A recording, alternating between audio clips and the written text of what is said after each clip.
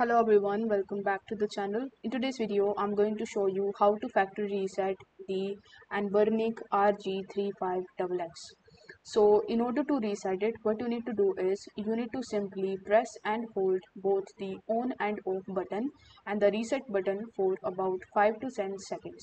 Additionally, you can remove and reinsert your SD card, ensuring it clicks securely in place, and clean the contacts on the SD card beforehand.